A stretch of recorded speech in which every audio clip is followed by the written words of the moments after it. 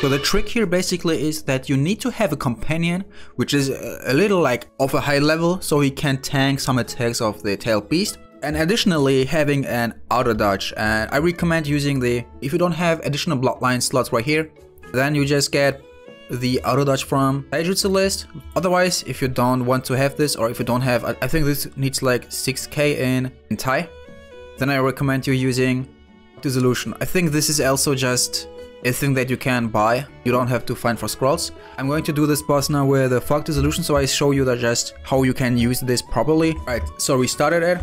I'm just doing my first attack and he does a basic hit as you saw, and now he will approach me and does a barrage.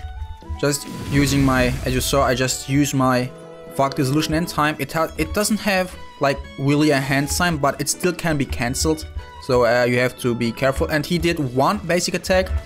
Now he does a Bijou Dama. You don't have to block this, just get away. It just does like, it doesn't even do 50k.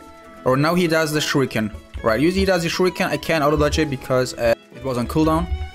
So this is why you should have a companion. He will tank the rest then, you know. So basically, my companion is getting... Right, I have to hit this enemy first.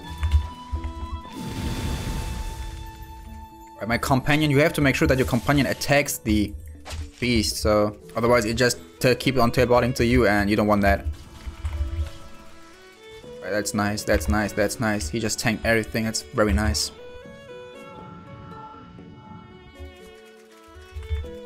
Alright.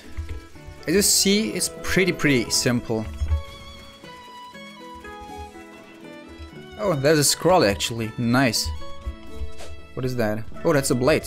Okay. Anyway, see ya guys in the next video. Bye bye.